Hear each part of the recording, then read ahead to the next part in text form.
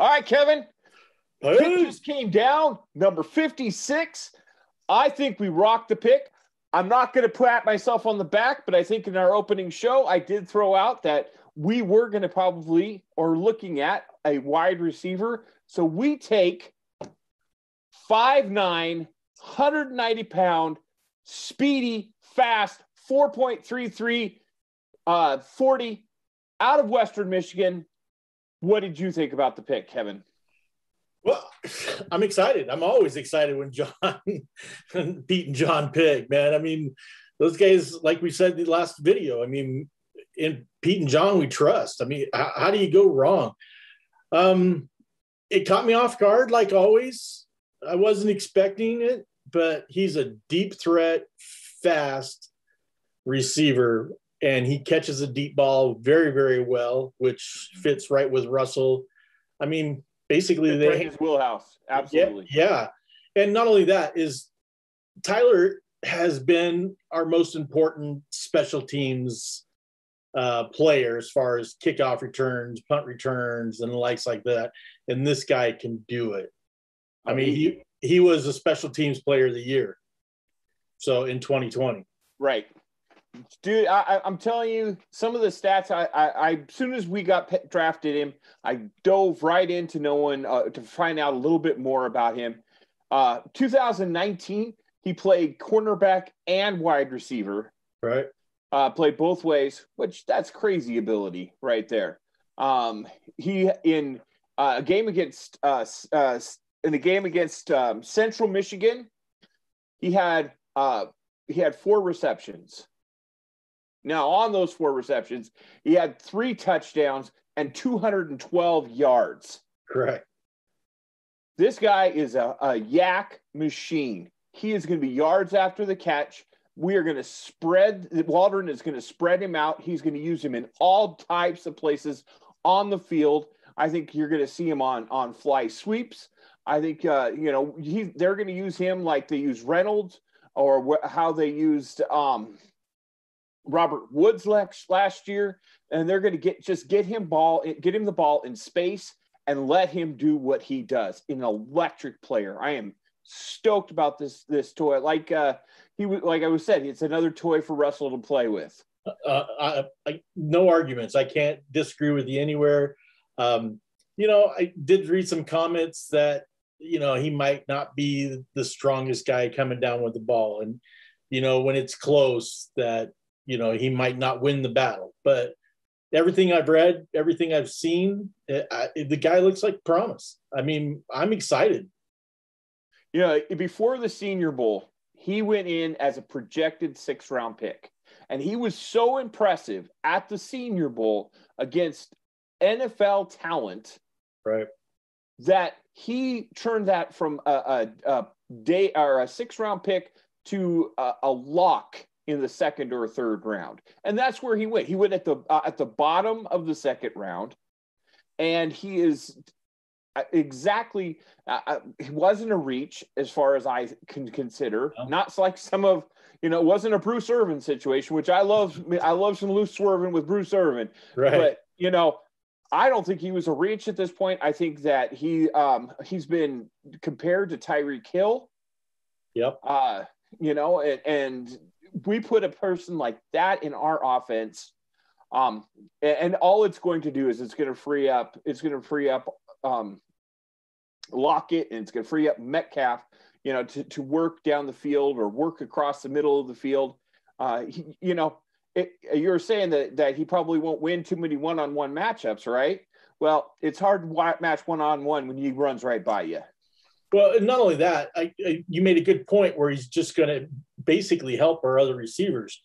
I mean, the deep ball threat alone he's going to have to take a safety and a corner with him for that threat. So that leaves more of the field open for DK and Lockett and even Swain. No matter how you look at it, he's a solid pick. And I know it wasn't my decision. You called it. Wide receiver was your first choice. I just thought that, what we have done in this offseason is we have tried to appease Russell Yes. whether we like that or not. And one of the things he has stated over and over is how he wants playmakers. Yep. And this is what he got. He has a play. Yeah, Metcalf, playmaker. Yep. Lockett, playmaker. And now this kid, Eskridge, playmaker. Everett, playmaker. Yep.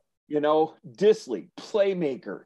These guys, Parkinson, this core, Swain, Ursua, whatever you want to throw in there, we've got now some playmakers that are going to spread the defenses out, so they're not going to be able to rush like they were. Can't be even more happy with what they've done. Yeah, I'm extremely excited. I was hoping that we would, kind of trade down a little bit, but obviously they got their guy that they wanted, and maybe the trades weren't as good as they were hoping for. So I don't know. Here's the thing. What I heard is if they locked in on a guy and he was there and they didn't think he was going to be there, they were going to take him with this pick. Right. Well, and I know they traded up for Lockett. They traded up for DK Metcalf. This guy was right there at the end of the second round. I mean, yeah. Right in their wheelhouse. Yep. I'm not going to argue that. I mentioned to you, Dave, that I read an article about a week ago. Mr. Michael Bumpus with the Seahawks, he called this pick. He said the a little receiver nobody knows that the Seahawks should consider drafting. And sure enough, that was our first pick. He is going to be, could he turn into Tyreek Hill? Sure. But if he can give us the production that takes off any type of attention on the other two receivers we have, man, I tell you, that is all. It's going to make everything that much easier. It's going to give Russell that many more options down the field where he likes to play. And anytime this guy touches the ball, there is that home run threat. Baby, yak! Yeah, my gosh! Well, we were so talking much about yak this year. We were talking about last week with Rashard Penny. If he's healthy, that guy has touchdown ability. I mean, he's got breakaway speed, and so does this guy. I mean, man, how more excited can you get? I love the pick. I love the pick. I'm excited to see now what we do. What is it, the fourth round? Is it fourth round or fifth round? Fourth round, I think. Yeah. Fifth round we gave up for our offensive guard. Gabe Jackson. Yeah. Fourth round. I'm excited. That's tomorrow morning. Yep. Hopefully tomorrow night we'll be able to hop back on here and talk about our two picks that we have tomorrow. We'll have a mighty three or a healthy trio going into the off season. From what I understand, though, they've been talking a lot about that. There's some undrafted rookies that they're looking at, some people that they wanted to get in the house, hopefully. And Seattle's a great destination because they've always been able to go out and get these undrafted free agents or undrafted rookies and make something out of them. Kevin, is there anybody that Seattle didn't take that you're kind of disappointed or didn't fall to them? I have one. Anybody that you? No, I don't think so. There was one guy I was watching. I was watching him fall. The linebacker from Notre Dame. That linebacker from Notre Dame. I was drooling. I was like, oh my gosh, he looked like Cam Chancellor and Bobby Wagner had a love child and they made him. He looked amazing. But he didn't fall. He went to Cleveland, so now we got to watch him in the Browns uniform. Yeah, well, no, he went to the Giants, didn't he? No, he went to the Browns. Oh, I'm thinking the guy that went to the Giants. The linebacker that went to the Browns. Just a second. Let me double check. All right. I'm gonna use Google because that's what I live for here. So since our last talk, we also signed the former first-round draft defensive tackle, Robert. I couldn't even pronounce his last name if I tried. Giche. Yeah. We talked about it last week. we don't think we're done with picking up more D tackles. And there we go. Oh. Perfect example. He's been injured, so we are able to get him inexpensively. And I was excited about that pickup. I mean, kept him in our conference, which makes it even more fun because, when we're playing Arizona, he's going to be have a chip on his shoulder. Hopefully he will be a guy that comes in and does have. I read some things from people saying that he was entitled. He didn't work hard. And hopefully, he gets into a system in our locker room, which has been that kind of locker room that's turned some of those guys around. And, really, who was the defensive end from Oregon that went that we brought in a couple of years ago that was considered a bust. And now he's doing well. He came in and basically rejuvenated his career here in Seattle. Yeah, by the way, Kevin, it was the Browns. They took him 52, so just 4 spots earlier. It's Jeremiah Owusu-Kamara. That's it.